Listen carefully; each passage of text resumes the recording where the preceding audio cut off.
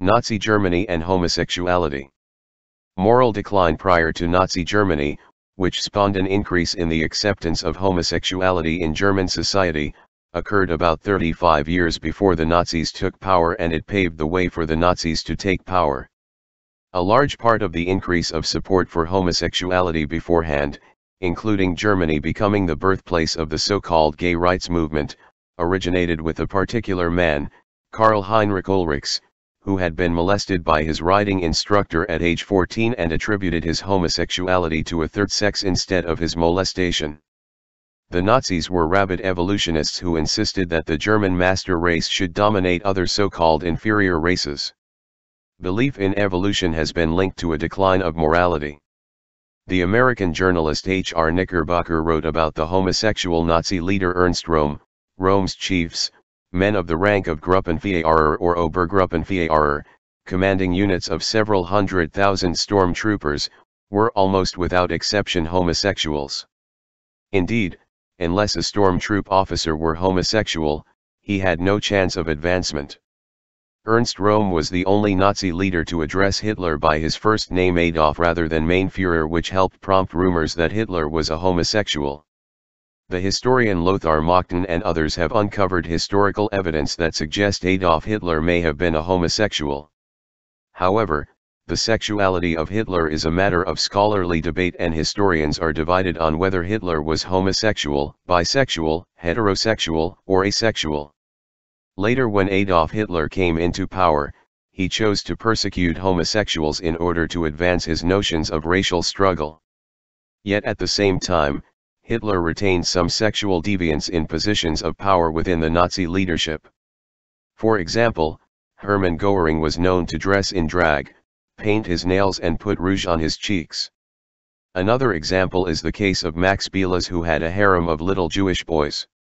He liked them young, no older than 17. He had a kind of parody of the shepherds of Arcadia. Their role was to take care of the camp flock of geese. They were dressed like little princes. Beeles had a little barracks built for them that looked like a doll's house.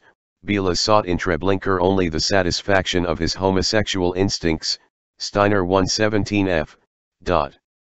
Homosexuality was supported in Nazi Germany, although modern gay rights activists claim that an estimated 100,000 homosexual men were arrested for this crime, of whom approximately 5,000 to 15,000 were interned in concentration camps. See Homosexuals and the Holocaust for further details. Paragraph 175 banned homosexuality long before Hitler was even born.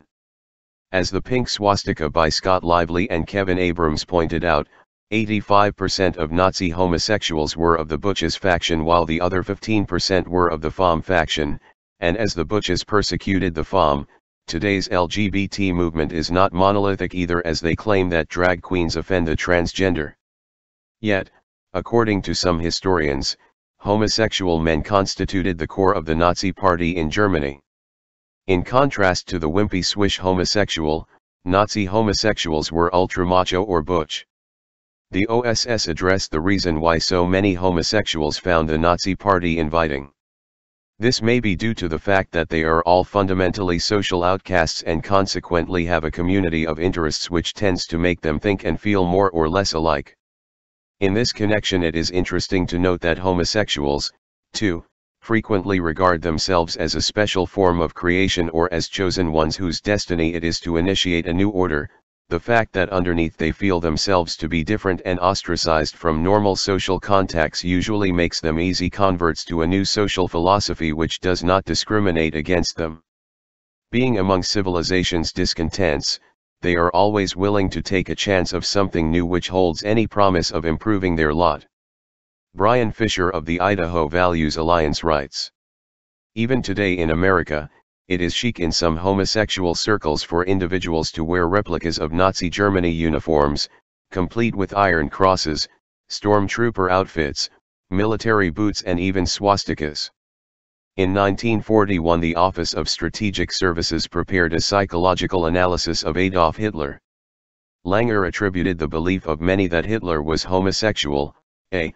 from the fact that he does show so many feminine characteristics, and b.